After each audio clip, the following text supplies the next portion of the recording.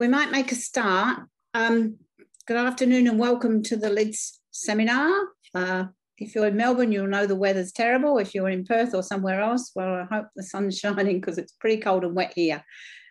This afternoon, we have a really interesting seminar with two speakers, and it's around revisiting issues about ageing with a disability. And I guess the reason it's called revisiting is that this has been an issue that's been on the agenda in Australia really for the last 30 years, and we don't seem to have made a lot of progress.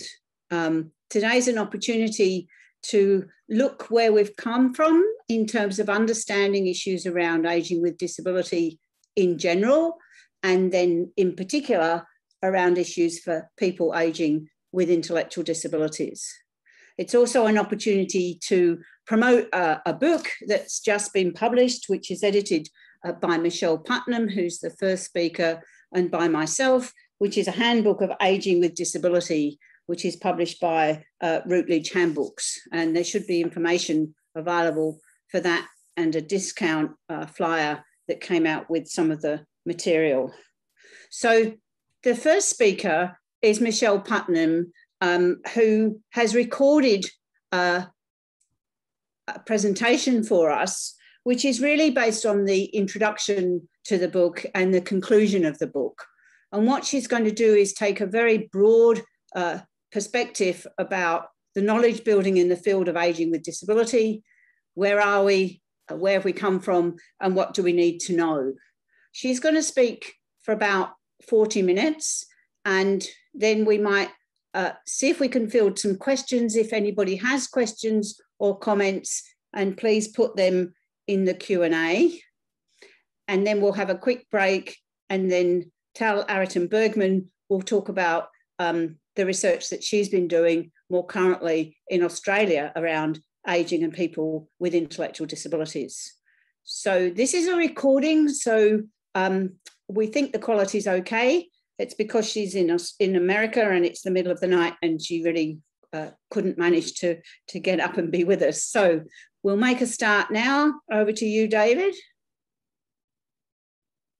This presentation is really meant to give a sense of where we're at in terms of building a field of knowledge in aging with disability. So it's a bit of an overview, but I think it helps set up the idea of trying to understand where we are, where we need to go, and hopefully will give you a sense of how to frame this topic as you think about maybe doing some additional reading or exploring into the field. First, I thought I would lay this out in terms of thinking about where does aging with disability belong? We often think about it as a subfield. We can also think about it as its own field of inquiry and knowledge.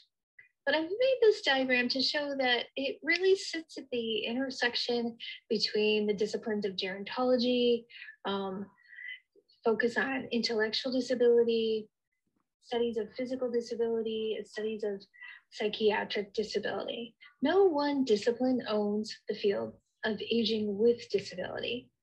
And I've listed on the sides of this diagram fields that have contributed to it. There are more that are listed here, but primarily we see contributions in the study of the experience of aging with disability within social work, public health, rehabilitation, sociology, psychology, medicine, nursing, environmental design, robotics, economics, and occupational therapy.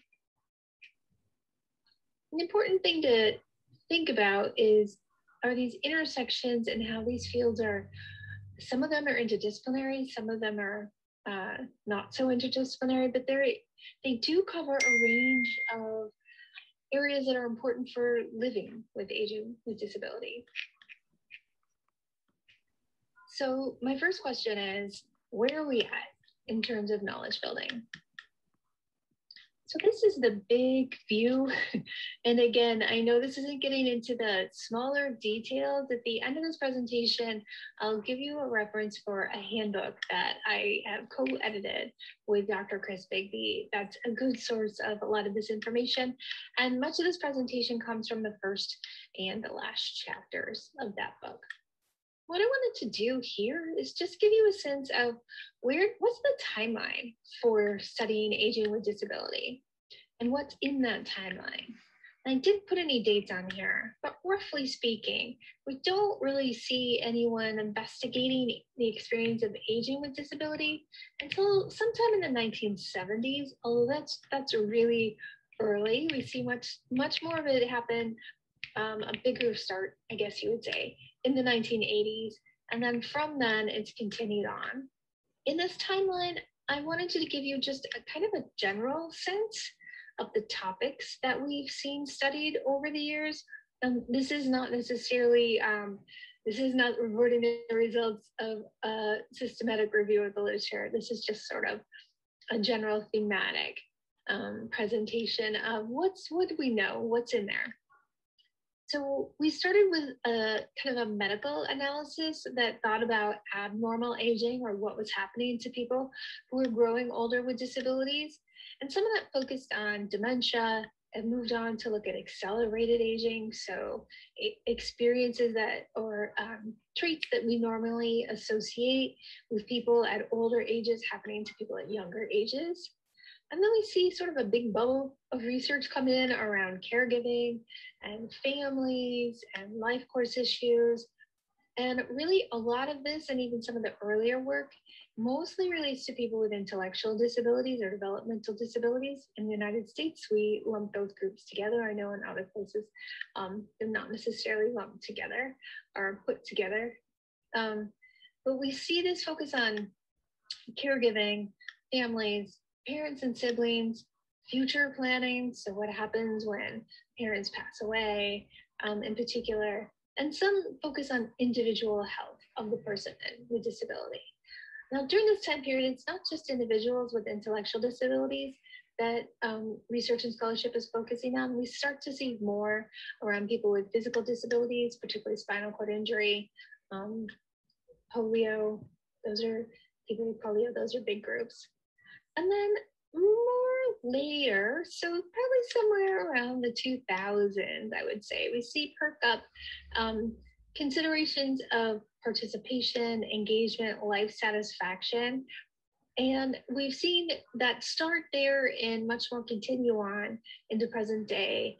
Topics like employment, retirement, housing and independent living, and self-determination and choice. And that kind of takes us up to where we are now. So again, this is just a really rough overview, but I think the main point I wanted to convey is that a lot of the initial scholarship and research and knowledge building focused on these quote unquote abnormal aging or things that were noticed to be happening in a very medical way. And we've moved much farther and trying to get away from just understanding medical conditions or symptoms or physiological change to understanding how people live their lives. And that's where we are, I think, now, and moving towards how do you live a life? How do you have a good life in old age? Many of the same topics and issues we see in the field of gerontology in general. All of that said, so that timeline looks like we've made a lot of progress. And we have, but we're still working through some fundamental questions and parameters that frame these populations and issues. And a lot of these questions oftentimes slow down our research and slow down our knowledge building because they're unsettled and they're not, people aren't quite certain who this aging with disability population is. So here are some big questions that are still out there. How do we define this aging with disability population? How big is the population of people aging with disability? Why is aging with disability a new phenomenon? And I should probably put that new in quotes right there. It's decades old, but it's still new to a lot of researchers, a new idea, a new concept. And then how is aging with disability different than aging into disability? So how is living long-term or most of your life with disability, different than experiencing disability for the first time in later life. And I've put in the blue box here that these remain important questions because ongoing discussions about the intersections of aging and disability aren't always clear. So trying to figure out what should be attributed to the process of aging, normal process of aging, what should be attributed to disability, and what is really at that unique intersection. When they come together, how do we know that this is a unique aging with disability experience? Those questions sometimes just circle around, and they can prevent people from moving on in terms of knowledge building. And that becomes an issue too, and I'll talk about that as we go on. But I wanted to give you some answers to these as well, or some general thoughts, I should say. So how is the aging with disability population defined? Well, I've made this two charts, I guess. There are really two key traits. One is trying to understand age of onset, and the other one is duration of disability. These are both markers of time. So we think about age of onset, disability can, or impairment or difference in a condition can start at birth. So it's something you could be born with, or born with the characteristics and traits. It's something that you could acquire early in childhood or more early adulthood. And we might think about that as someone's 20s or 30s or even 40s. And then at midlife, thinking about 40s, 50s, some people would argue 60s, that's when the first onset of disability is. So that is a marker of where we might start to measure or describe and identify people in these populations by age of onset. The other is duration of disability. So how long has a person experienced disability? And within there, you'll see these three arrows because it becomes important to consider, are we talking about the condition someone has? So maybe it's just a trait or a feature. Maybe somebody's been diagnosed with a certain condition, but there's not a lot of symptoms from it, or not a lot of sort of effect of that condition. And then the next is, from there, somebody may move into having an impairment or really being able to identify different abilities that the person has. And that's different than just the condition. So when you were diagnosed with something doesn't necessarily tell us how long you've been experiencing any sort of difficulty or how long it's been noticeable or impacting or cultural or physical, and the mismatch between the environment and the person.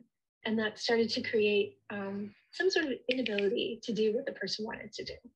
And that's where we can think about disability. So those two time markers become important in terms of segmenting out this population and identifying who's aging with disability and who is experiencing disability in later life, maybe for the first time. And what we're really trying to identify are people who are living with disability for a long period of time. It could be their entire life. It could be half their life. It could be, 10 years or so, but a longer period of time before later life. That's what we're looking for. The next question is, how big is this population? And this is mostly relevant for understanding size in terms of solutions or trying to problem solve. So a lot of our supports and services, regardless of what nation they're provided in, or regardless of what laws that are out there, because most countries have some policies related to helping people who have disabilities. It's important to be able to understand how large the group is that you're talking about. And one of the challenges for the aging with disability population is that we don't have a clear estimate of that population size. And one reason is it's hard to measure this group. For the reasons that I just mentioned, you have to decide if you're talking about age of onset, you have to decide if you're talking about duration of disability, or both. But what parameters do you put around this group is one piece. The second piece is, how do we define disability? Is it a work-related disability? Is it a disability related to function? But there are all sorts of definitions of disability. So trying to figure out how are we going to define disability, and then how does that relate to our identifying the size of this population? Another challenge is thinking about whether we're asking for somebody to have a professional diagnosis of a certain condition, like multiple sclerosis or spinal cord injury or intellectual disability, or are we okay with a self-report, somebody telling us that they have this condition? And that matters because generally the people who have a diagnosis, that's a smaller number of people than people who might self-report a condition. And finally, there's just a general lack of representation in data sets for the most part. It's certainly true in the United States, and I know it's true in other countries as well. Often the data sets that we have don't ask these timing questions. They don't ask about when did a disability start, or if you have a certain condition, what age were you diagnosed with that, or when did you first experience disability? Those aren't in the data. So we're not able to look at some of these, nationally representative data sets and find the aging with disability population in it. What we tend to do, and you'll see in the next box of global estimates, is have to proxy this population size by trying to capture how many people have been diagnosed with a certain condition. So multiple sclerosis or spinal cord injury, schizophrenia, intellectual disability, and then add those groups up and say that it's roughly a certain size. So when we do that with some of the major groups, we can say that globally, we know that there are roughly 200 million people or more who are aging with disability. That's probably not a great estimate. It's probably a lot more than that. But because we don't have the data, we have difficulty talking about the size. And because of that, it just relates to some struggles with trying to really capture attention related to this population and define it in the same way that we would be able to define just the population of people with disabilities overall. Another question that's always out there is, why is aging with disability a new phenomenon? So one of the challenges we have had as scholars in this field is to really get attention to this aging with piece. And people are interested in older adults, people are interested in research with people with disabilities in general, including those who are, not older adults, so children, midlife adults, early adults. But it's been a challenge to bring in this idea that we need to look at aging and aging with. And part of that is because it's been kind of a stealthy phenomenon. What's happened is that people who have onset of disability in early life and in midlife are living longer than they have in the past. But because we don't have the data, we haven't captured that as well as we probably should have. But some of the reasons are that there are stronger social care programs, better healthcare for individuals, both in terms of healthcare insurance, access to care, quality of care provided. There are more opportunities for public education, employment and employment supports. There are newer civil rights laws. In the United States, we have the Americans with Disabilities Act, which has really changed how we think about inclusion of people with disabilities. And there are economic supports and others. And so what's happened is, as these supports and services and changes in our ability to help people live well and be healthy with disability has evolved, people have begun to live longer. And as I noted, that's been pretty stealthy. A lot of people haven't necessarily noticed. Unless you're working with these populations, then you do. Now, one of the other challenges, though, is that although the lifespans are longer, they're still less than people who are not aging with disability. And again, we don't have a lot of data to quantify this, but we have some. And we know that access to and the adequacy of health and social and economic resources remain unequal between this population and people who don't have disabilities. And we know that practices and programs, formal and informal, remain underdeveloped. So one of the challenges is that while we see lifespan increasing and length of life years added to it, we still know that there are many groups where it's artificially limited because we're still not providing the care, support, the assistance that we could be, that could make lives even better and stronger. And that's an issue. Just briefly, one example would be a lot of people with disabilities as they age, and over time, the knowledge base on working with people with disability from a healthcare provider perspective is pretty limited.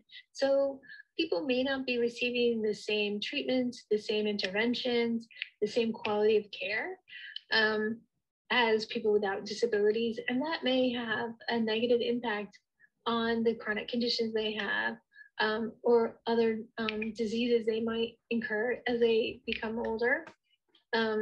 And the treatments they get. So that can lead to lesser care, and that can lead to a shorter lifespan.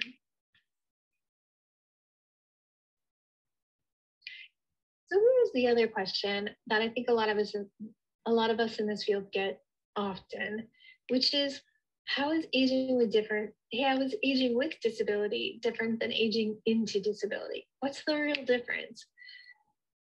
And it's difficult to explain without case examples because, as I mentioned, we're a little short on data in some cases to really look at changes or effects over the life course. There are some really strong data sets out there in areas like spinal cord injury and some in intellectual disability that look at change over time, but we don't have the amount of data that we do for people who are aging without disability. So it's often that these vignettes help us explain to people what's really different here. And so here's one case example, and then I'll give you a second one. In this first one, we see Lisa. She's a woman with intellectual disability, and she lives independently in her community. She works at a local supermarket. She never marries, and she never has children. At 52, she's ready to retire, but her family worries that if she does, her social network will shrink. And there are few programs for older persons with intellectual disability in Lisa's town. And so that may affect her ability to make new friends and stay engaged. Her parents are in their early 80s. Her mother cares for her father, who has dementia, and is unable to socially engage as much as she would like to with her daughter. Lisa's 62-year-old neighbor, Monique, on the other hand, has also never married and is retired. She has one parent caring for the other parent, but she has a strong social network through her church and the high school alumni group, and she drives a car. So these two women seem slightly different on the surface when we look at where they're at and what their networks are. But we know that somebody with an intellectual disability, once you leave that job and once you leave that employment position where you have friends and a social connection, it's harder to retire and make new friends. The services and supports may not be there to help you. And you may not be able to drive. You may be dependent on transportation provided through a public transportation system or through programs and services. And you may not be as anchored in to networks in the community as other individuals. And this may be related to your personality. It may be related to many things, but it also can be related to stigma and disability discrimination that's out there as well. So it becomes important to sort of qualitatively look at what are the differences here and what are the concerns we have about somebody who might retire, lose their social network, and then become lonely and isolated? Where does their quality of life go? How does their health change? What does that mean for active aging and positive, meaningful experiences in later life? Those are concerns we have about people who are growing older with disability. And here's another example. So we have Mark, who's an individual who sustained a spinal cord injury at age 40. And we have another individual who sustained a spinal cord injury at age 70, Ben. They may share parts of the aging with disability experience, particularly those related to initial medical treatment, rehabilitation, and a use of assistive equipment to navigate their home and community environments. However, what may differ substantially is the impact of the injury on the individual's everyday life. So for Mark, the 40-year-old, he may no longer be able to work, or he may have difficulty finding work that accommodates his disability. And that likely will impact his ability to save for retirement. And he might be financially less secure in later life than he otherwise might have been if he hadn't incurred the spinal cord injury. Where Ben, at age 70, may have already stopped working and have a sufficient retirement savings to live securely in later life.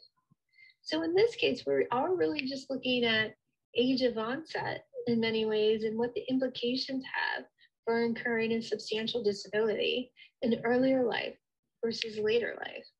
And we don't make any judgment about Mark's ability to work. He may be able to work, but he may not find work due to discrimination in employment markets, or maybe some flexibility he needs in the workplace that isn't necessarily provided. So we want both Mark and Ben to do well in later life and have meaningful old ages. But when we're thinking about the person aging with disability, we need to think a little bit more critically about what happens in earlier life and how does that translate into what later life looks like for people who are aging with disabilities. Now, all that said, it's gonna be hard to give you the full overview of where we're at in terms of knowledge building in a short presentation. So I wanted to just make this little chart and show it to you. We're still working towards building the knowledge base in all these domains. There are not that many researchers and scholars in the field of aging with disability. We're roughly estimating, Dr. Bigby and I, probably 200 or 300 globally working in this area. Hopefully we're underestimating that, but it's certainly not a large number of people. And so it's a lot of people trying to do work on a lot of different levels. But one of our challenges has been advancing theory, trying to look at ecological models, which are the person and their environment, social models of disability, how people interact with those social systems, and how we think about disability as a social construction. There are medical and rehabilitation models, which sometimes are thought of as being a little bit outdated, but at the same time, we do really want to understand physiological changes that people are experiencing with disability. Those are important to know as people grow older. And then some newer frameworks thinking about social determinants of health, those models become important to try to understand more globally, more holistically, how all of the elements fit together in a theoretical framework to affect a person's quality of life or their ability to live well in later life. Increasing research in these areas has been important. Health and wellness, independent living, symptom management. So pain, fatigue are often symptoms, sometimes memory, hearing. Those are things people can experience changes with early on or as they grow older that we might want to think about more critically, and what their influence are on people's decisions about what they want to do and how they want to do it. On programs and services, and then on welcoming communities. So we've seen sort of an evolution through this list over time, where now we're looking more broadly at communities, but definitely we need to keep increasing research in all of these areas. What we have is somewhat limited and modest, to be truthful. And then the other thing we need to do is really keep learning from stakeholders, understanding their experiences, identifying priority knowledge, what's important to people aging with disabilities, where should scholarship head, what types of research should we be focusing on that are meaningful for people who are living these lives of aging with disability. Thinking about that and always keeping that in the forefront is important. And then engagement in scholarship of stakeholders becomes an important issue. So including people with disabilities. in scholarship and in building the knowledge base is critical. And then finally, translating to and learning from practice becomes important.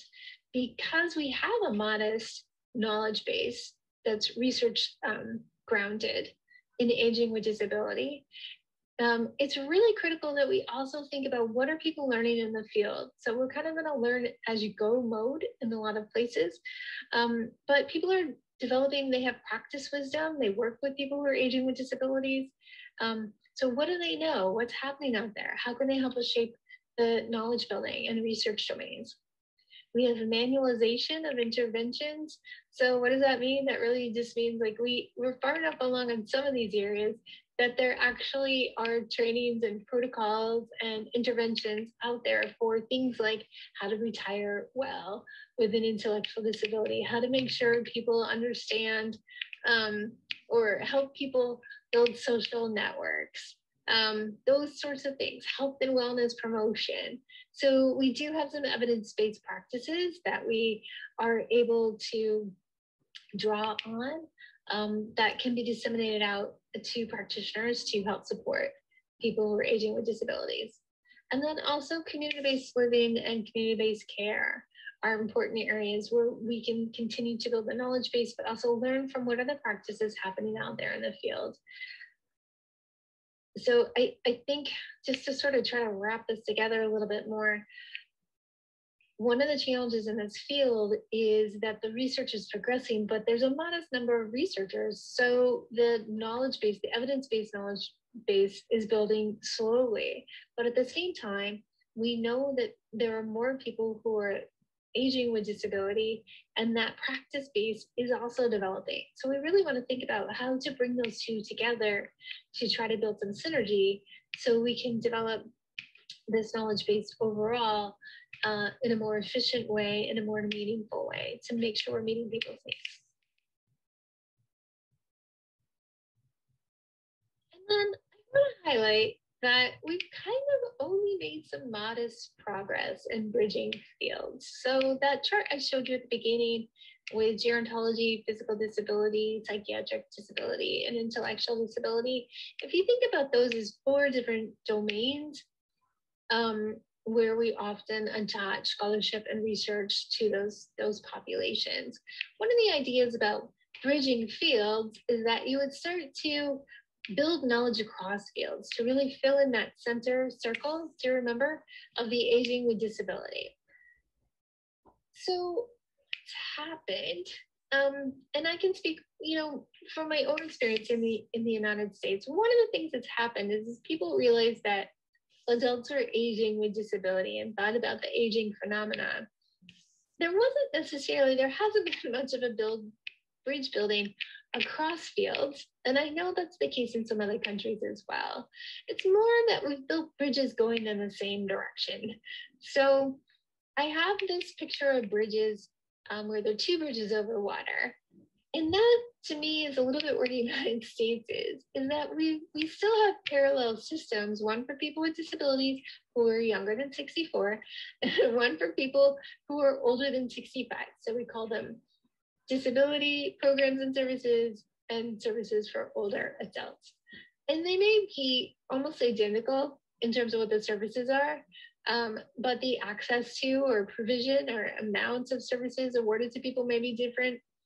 And if you step outside the public service sector, it can just be in our general practices, whether it's in healthcare or our general way of thinking in general. It can be privately delivered services or programs or employment. It can be lots of different things. But the way that we think about them, we really still have parallel systems going. We just sort of increased the length of time that we think about disability services in particular being delivered to people. So we think about including people with disabilities, keeping them in our disability service system longer as they grow older, instead of trying to think about how do we modify our programs and services for older adults to be more inclusive of people with disabilities. So in that way, we haven't really built bridges across. We've just extended our bridges in some way.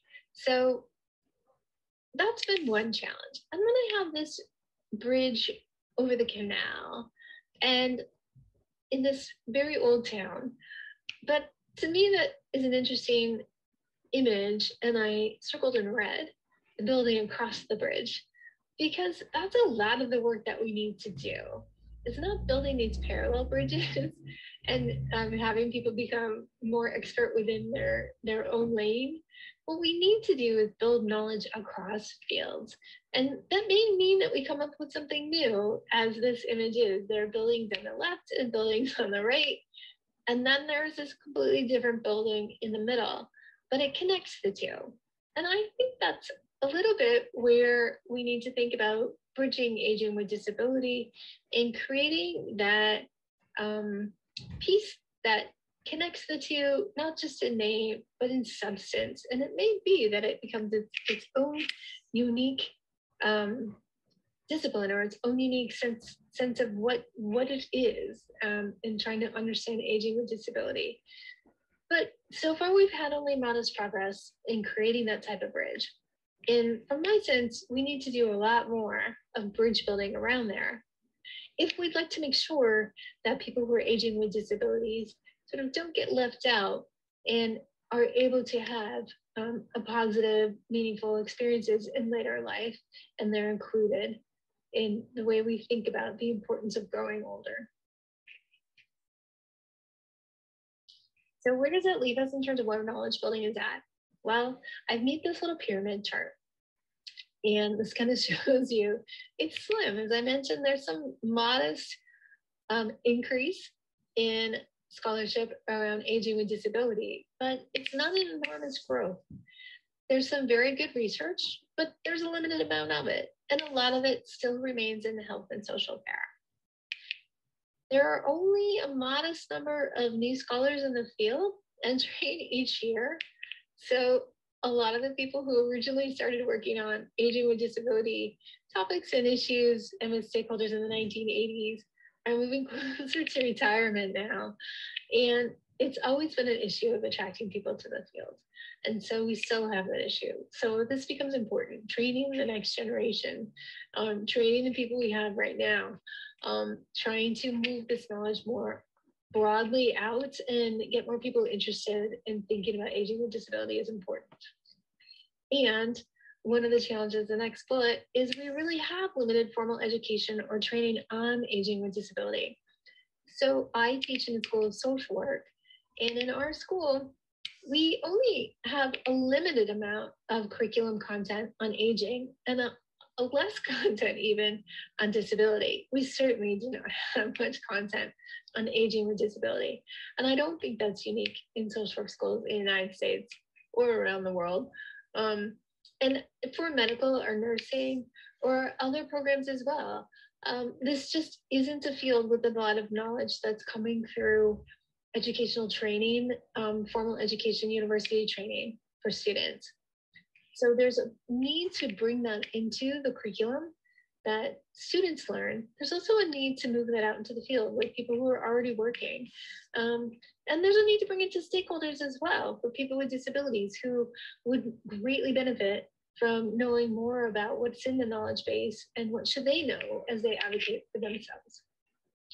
And the reason I sort of say this in kind of a little bit of a pessimistic or dire way is that we know that there are a growing number of people aging with disabilities. So this population is increasing, but we're not keeping up in terms of making sure that we're developing a knowledge base that's proportional to the number of people who are having this experience.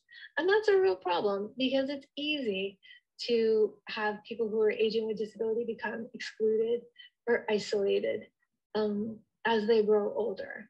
And we really need to increase our knowledge base so we make sure people are included and live a long, full life. So what else do we need to know? Or in some cases, it might be, what else do we need to do? Well, I've highlighted a few areas. There are many more. But in terms of services and supports systems, we really need more innovations to understand outcomes of early interventions at the time of impairment, or at the time we recognize different ability or disability onset.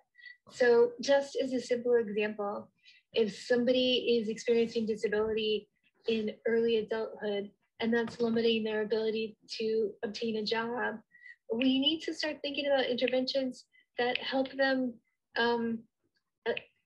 seek employment if that's the right fit for them, or for them to become economically secure, because we don't want to end up with a life course of non-work or non-economic insecurity. That means the person is also insecure economically in later life.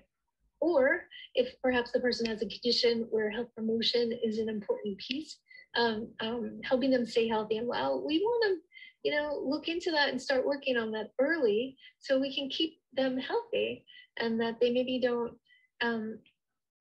attain or incur secondary conditions or additional chronic conditions that they wouldn't necessarily have if we engaged in health promotion. We also need to take a widened focus on social, cultural, physical, and institutional factors, and I might add, in many cases, political factors. So moving outward beyond the person. A lot of the knowledge that we have built is very individual. It is about health. It's about person's support needs or care needs, but looking more widely on the external factors that influence whether or not somebody is living a good life becomes important to really understand that in terms of time and aging over time. And then I'll add for inclusion, exclusion. So thinking about that much more, understanding of interventions to address social, economic, and cultural exclusion, more focus on human and civil rights as an underlying rationale for why we're trying to understand what's going on, an emphasis on participation engagement. So really, again, thinking about how people are involved in how they're doing, are they able to do the things they want to do? How, why not? How does that change over time? Are there interventions that we can put into place to make sure that people can stay engaged and stay participating? And finally, as we think about emphasis on the person, which is important, we also want to think about the family and the social unit. A lot of times in the United States, a lot of our research is very individual focused. A lot of our programs and services are very individual focused. We rarely think about family interventions or interventions and supports and services that would help the unit to do well. And we need to do more of that. And as we do that, we need to keep thinking about self-determination and choice. So I think key to all of this is really focusing on the idea that as people age, we really need to put what they want to do first and foremost. What do you want to do? What's your choice? What's your decision? But really bringing stakeholders into the mix, I think, is critically important, both in knowledge building and practice.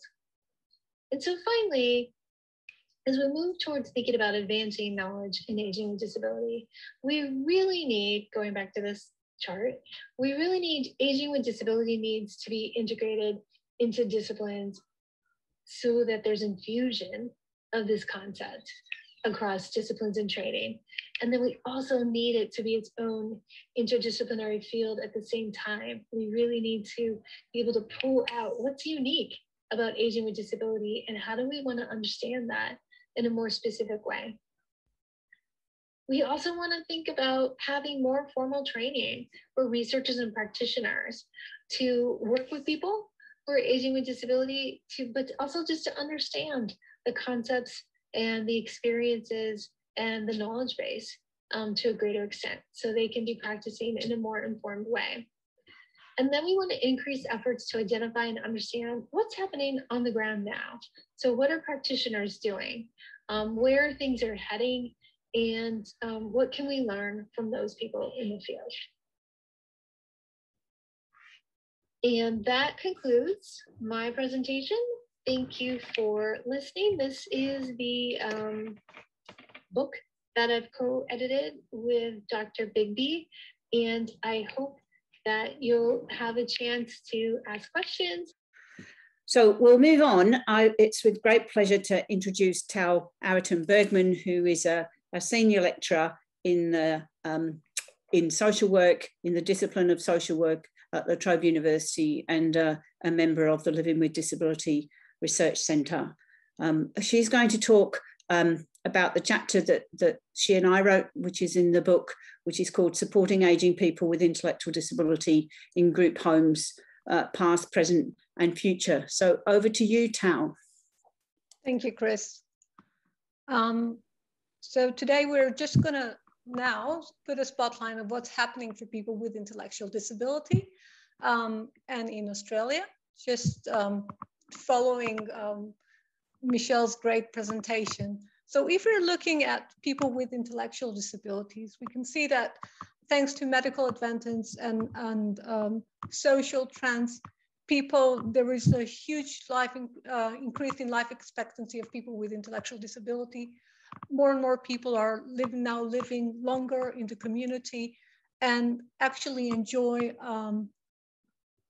longevity, just like in rates compared to the general population.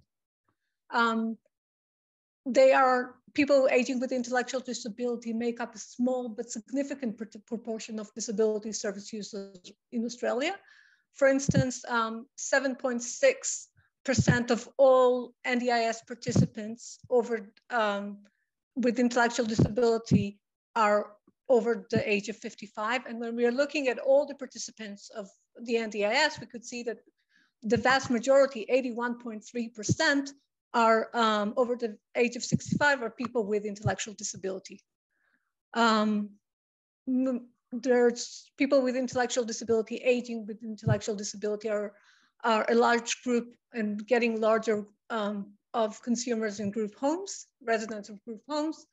And again, we don't have the specific data about it, but we can, from evidence and anecdotal, we can understand that a lot of people are now in the 50s and 60s living in group homes.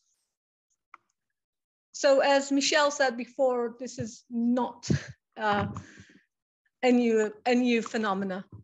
So since the 80s, researchers and advocacy groups began calling public policy and services to take account for the unique challenges and the age-associated support needs of people with intellectual disability. There's more and more a growing recognition that there are some age-related supports that needs to be taken into account, and services are not doing a good job in working with this group. Since then, since the 80s, we've seen major changes in the context of debates because, again, changes in the way that we describe and understand disability and aging. We started looking less at the individual and more about the looking at the goodness of fit between the individual and the environment. We started looking more at human rights and people's choice and control over the environment they live.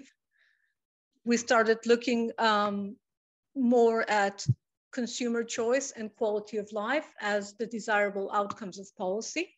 And this happened in aging and in disability policies as well.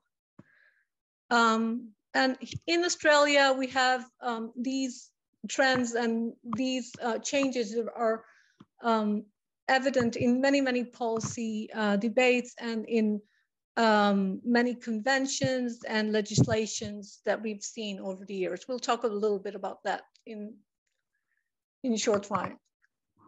So in Australia, when we're looking, there is a broad aim. And it is about that every citizen, regardless of their age and impairment, should have equal opportunity to healthy and active aging and to access to support necessary to achieve those goals. Great, isn't it? So what do we mean when we're saying active and healthy aging? The World Health Organization has defined it as a process of optimizing opportunities for health, participation, security in order to embrace quality of life as people age. This is based on the assumptions that, again, people having choice and control over things that are important to them is directly and indirectly influenced by the services and support and the structure of society created and funded for them. Okay. Central to that is that one central area that people needs to have choice about and control about is where they live or where they age. So the Australian government has adopted the World Health Organization determination of aging of place, which is meeting and the desire and the ability of people through the provision of appropriate supports, services and support to remain living in the community of their choice.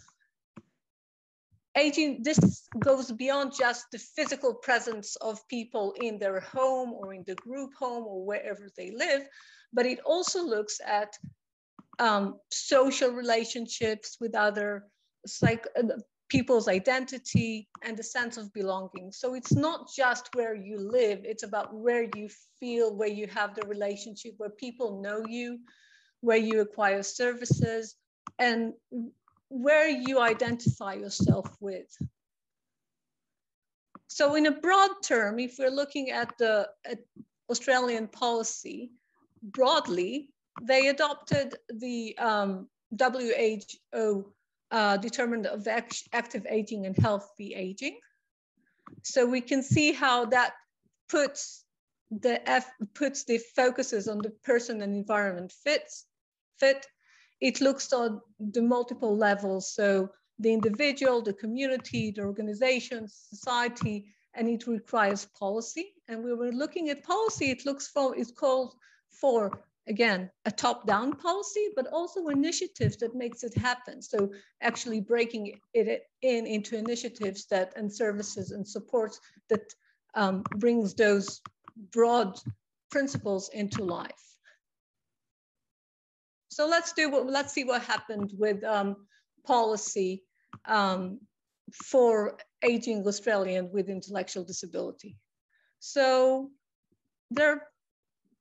historically, the federal level of disability and aged care services system has been divided into according to age.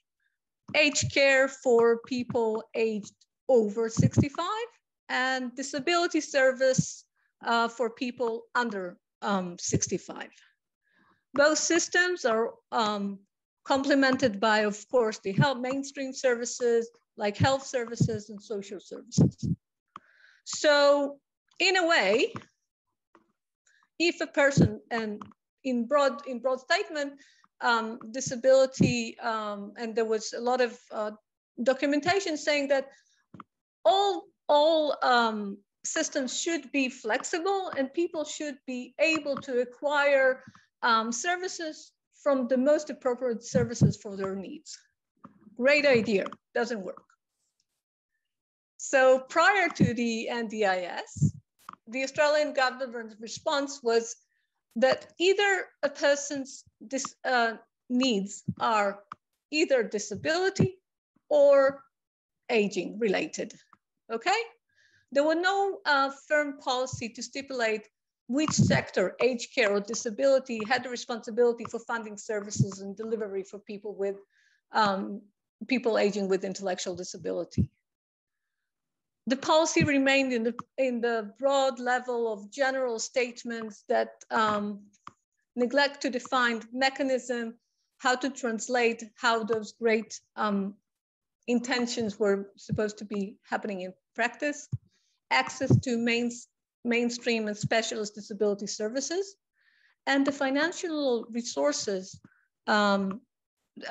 to adapting physical care and social environment, and to make sure that people's needs are actually met within the environment that they live in. The consequences of that was that people aging with intellectual disabilities and carers were left to navigate a complex pathway between the systems to find the appropriate services to meet their support needs, which again, many times resulted in many unmet needs. There is some research that shows that there was failure of disability, age, and healthcare systems to respond adequately to their unique combination of support needs. And again, one of the consequences that many people with intellectual disability found themselves prematurely or inappropriately, either in aged care facilities or in hospitals. A critical review of the Australian policy before the NDIS was done with a series of publication by Bigby. Thank you, Chris, for that, which he actually brought all the issues together. So she observed that the policy structure in such a way that support needs were either disability or aged care, but you couldn't be a older person with a disability. So your support needs are either that or that, and that's how you're going to determine where you're going to get your supports from. The broad issue often led to unmet need for people aging with disability because of knowledge gap. Neither the aged care or the disability sector had appropriate services skilled to provide quality support. Access. There were rigid boundaries between aged care and disability sectors. Restricted access to aged care programs by group home residents under the age of 65. For instance, if a person have a premature aging or premature dementia, couldn't access or was very hard to access dementia care. And preventing age-related experience to people couldn't buy top up, couldn't buy more while they were living in the group home. The responsibility for service delivery and funding, again, there was no way to understand where the money should come from. In a way, it's either if you're in the disability sector, you cannot access funding from the aged care because that would be double dipping.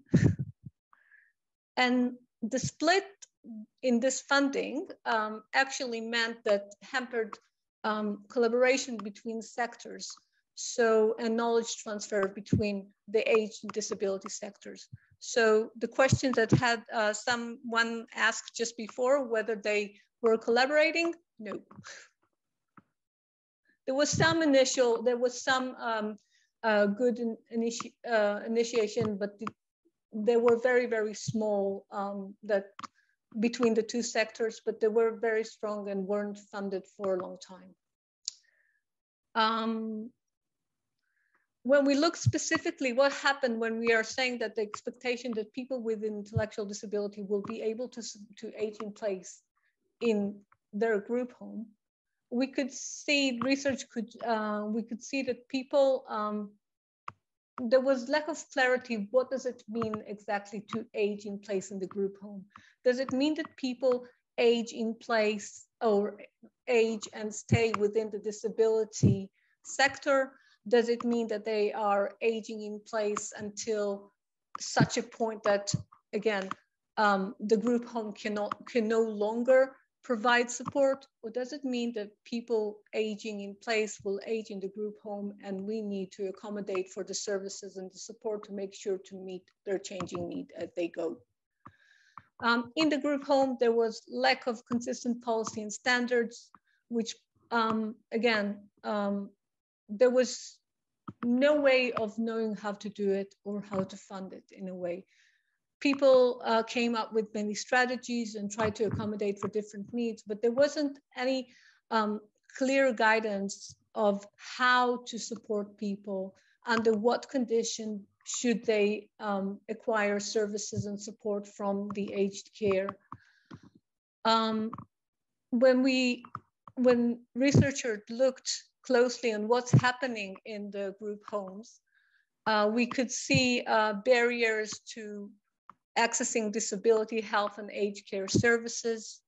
We can see that supporting people as they age mean time constraints for staff. people needed to spend more time in what happens, for instance, if a person is retiring from work or from their day center and they need support. How do you provide more support? How do you provide more hours and roster more hours? Who's going to fund that? All of those things were not clear, and lack of adequate resources to account for any age-related support needs. Again, any accommodation for services or the physical environment, staffing level, staff training, professional development, or any funding for inter and intra-sector collaboration. So we could see that despite the expectation that people in group homes should have the right, like everybody else, for active aging and to age in place, there has been little funding to accommodate their changing needs. So, as we know, we've been seeing rapid and very, very big reforms, both in aged care and disability sectors. We are moving to a more market-based service system, moving away from block-funded services delivery to individualized funding and person-centered approaches. In the aged care, we could see that policy have shifted again from individualized and consumer to consumer direct services to the community. We can see that a shift in balance in the funding within the aged care from residential services to in-home aged care. In the disability sector, the NDIS, I don't need to tell the crowd here what does that mean, but for people with disability, it means that the responsibility for funding disability services is now centralized and is rest on the federal government. The NDIS provides individual funding package to eligible people to purchase services according to their, again, disability-related needs and their self-desirable goals. Although for people aging with intellectual disability, although the NDIS is restricted to people age 65 or under, so that means that you cannot access to the NDIS if you after the age of 65. But if you're already in the system, the legislation provides existing participants to remain in the scheme past the age of 65, or to choose to transfer into aged care system at the age of 65 and later. If a person remains in the NDIS, then they can purchase supports to meet their age-related needs from any NDIS providers. And if at some point the person thinks that it's better for them to move to the aged care, residential care, or to pick up a aged care home package, then they permanently transfer into the aged care system and they cannot come back to the NDIS. So if we're looking at some of the issues and challenges that we've seen pre the NDIS, let's think about it. So it seems that one of the big tension is who is responsible to providing supports. So in the hindsight, this has resolved this. It assigned the responsibility to addressing the needs of older people with disabilities solely to the disability sector, and provided people with disabilities control over which sector better address their needs. People with intellectual disability, in theory now, can purchase a wide array of services to account for their needs. Supports are available until the time when the person makes an informed choice to move into the aged care or residential care. Makes sense, doesn't it? It makes sense, and if you think about it, but it's based on, the logic behind it is based on a couple of assumptions. And I want us to spend the next 20 minutes or so in looking at those assumptions. Okay, so the first assumption is the disability service system has the capacity, the knowledge, and the skills, the expertise to adequately respond to the changing needs of people with intellectual disability as they age. We'll look at that in a minute. The second one is the aging people with intellectual disability have equal access to mainstream services. Aging people with intellectual disability and people who support them can articulate, claim, manage age-related support services within the disability system. That the aged care system can accommodate for older people with intellectual disability with complex needs once they made the decision to move into the aged care.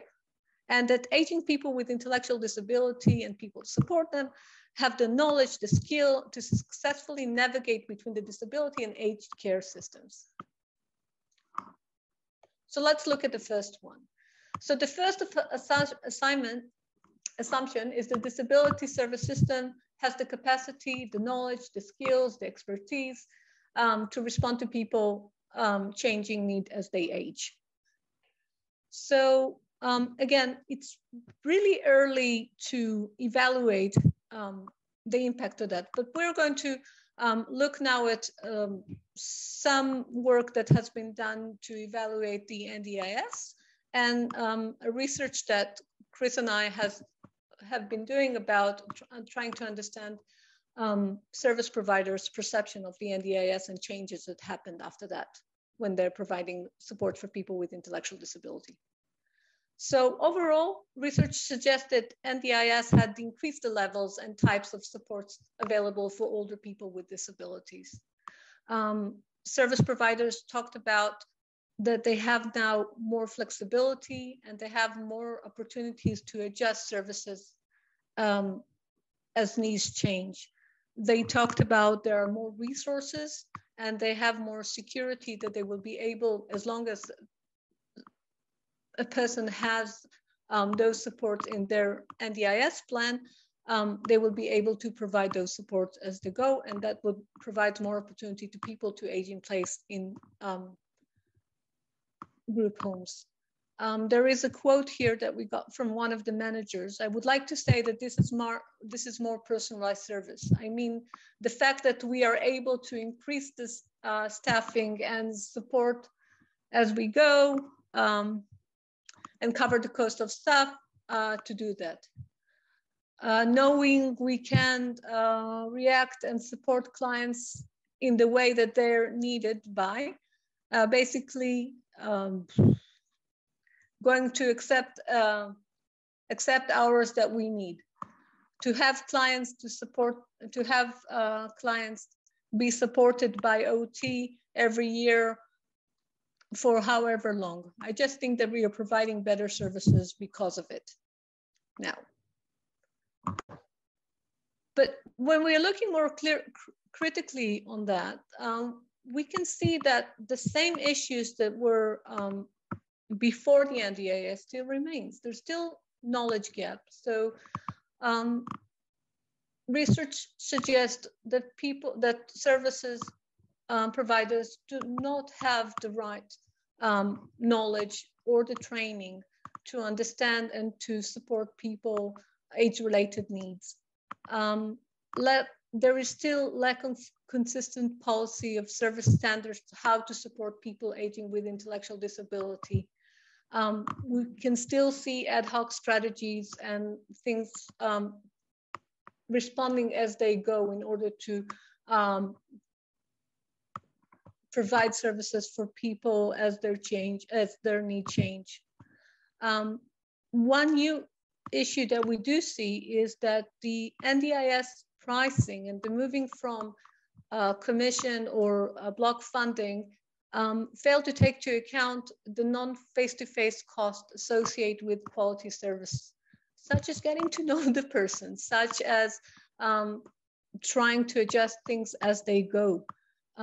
There is a bigger burden of administrative cost right now, providing the evidence and helping people prepare for the NDIS planning.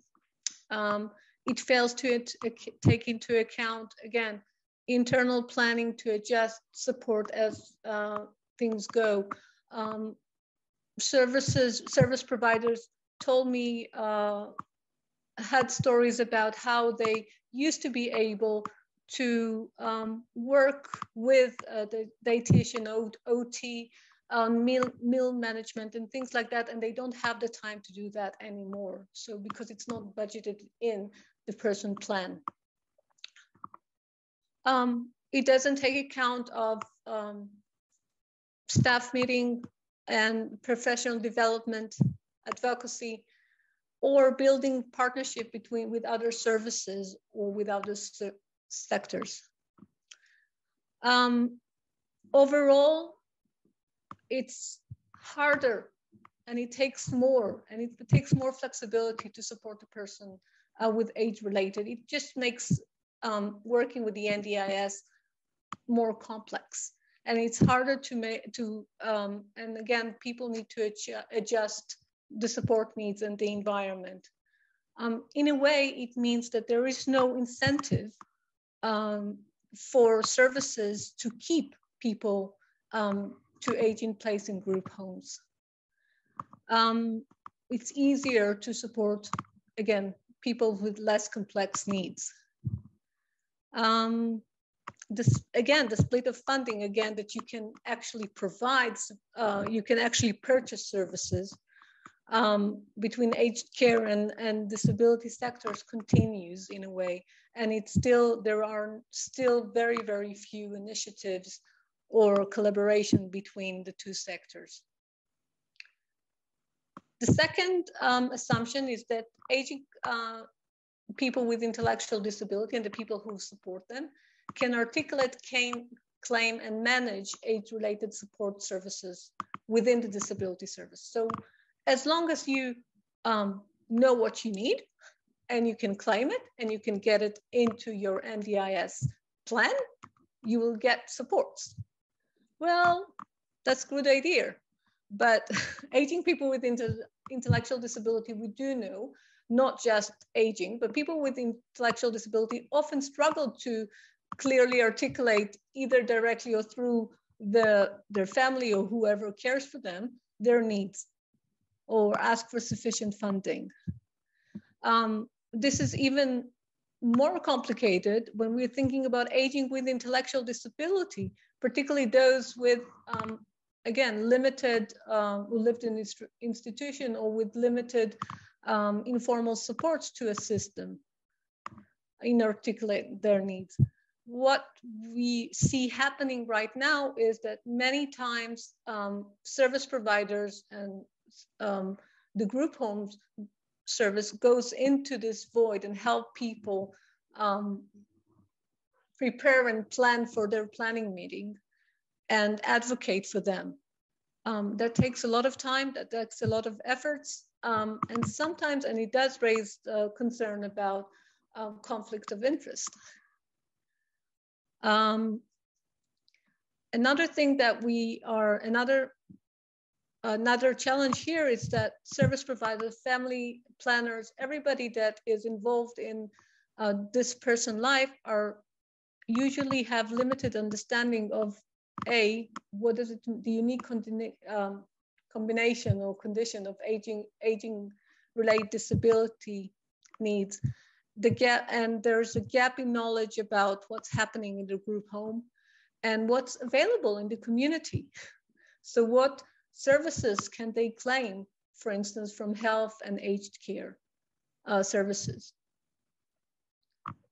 Another issue that we can see is plan review.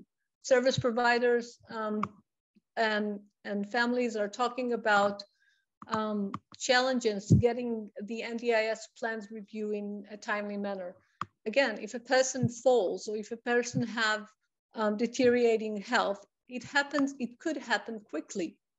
And to accommodate for the changing need as people age in a good way, sometimes means that the service needs to pick up the tab until they get the plan review. Again, there is a quote here that I'm not going to go over, but just look at that at the end of it, we had to pick up the tab for 2 staff permanently with them. We are non-for-profit, but we can't permanently run at a loss. So this is some of the things that I'm unpacking right now in the reality that we are working in.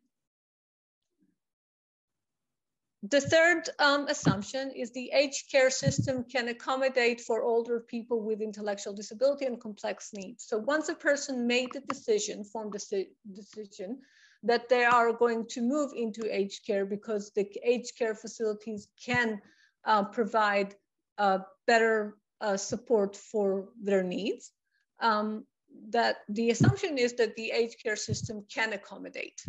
Well, the research doesn't really show that. What we have right now are evidence that aged care facilities are ill prepared to meet the complex health and behavioral needs of older people with intellectual disability, that while residential aged care providers are skilled in meeting health needs of older people, but their capacity to meet the social needs and the human rights of people with intellectual disability is quite limited. And again, there is this lack of knowledge of how to do that well, or what does intellectual disability mean, and how to support people with intellectual disability well. Currently, we have the Royal Commission into Aged Care and Quality Safety that looks at the quality of aged care services and whether their services are meeting the needs of Australian in the community. This includes people with intellectual disability in residential aged care. And there are some horrible stories about what's going on and how they're ill-equipped to meet the needs. There are some good stories as well, but again, as a system, there is lack of training, there is lack of understanding, and it seems, again, we have some evidence that this is not necessarily the best place right now to provide quality support for people aging with intellectual disability. And the last assumption is that people with intellectual disability can move, have the knowledge and skill, and can move and have the information and can move between the aged care and disability services. So again, if a person feels that the aged care service can provide a better services for them, they need to have, and they're going to leave the disability service. It's a life-changing decision. And people need to have support and to have independent advice and the accurate information available to them to make this decision. Right now, there isn't a seamless guidance of when is this decision made, how to support the person to make this decision. There are no NDIS rules how to translate, again, the meaning of high-level legislation to provide streaming from one system to another, no protocols or referrals from the NDIS to aged care, no monitoring of outcomes. And again, if a person leaves everything they know in the group home and move to aged care, who is going to be there to support them? Who is going to be there to help them with this transition? So looking forward, what do we need to make this better? So we need to think about the NDIS pathway and pricing, how to accommodate that for people aging with disability, how to make a timely review as needs change, how to make sure that people have a good support to make decision and to navigate the NDIS pathway. I think that forming an independent government-funded advocacy or broker service to assist aging people with intellectual disability to navigate the NDIS, the health and the aged care service is highly needed. somebody needs to have that knowledge. Somebody needs to be able to provide those links between the different systems to know what's out there and to help people access that information. Excuse me. I think that we need to think about workforce planning and training strategies for mainstream disability service providers and lack of NDIA workers. We need to make sure that people have the skills and the knowledge and the competence to work with people with intellectual disability, aging with intellectual disability. We need to have a nationally consistent policy and standards for supporting aging people with intellectual disability in group homes or wherever. But we need to know what are quality support for people aging with intellectual disability looks like. We need to be able to plan better services and provide better quality of services. If a person clear policies of transferring and the interface between disability, health, and aged care system into clear rules and guidance and funding, we need to find and to build better cross-sectional partnership and knowledge and skills transfer between the different sectors. And thank you very much.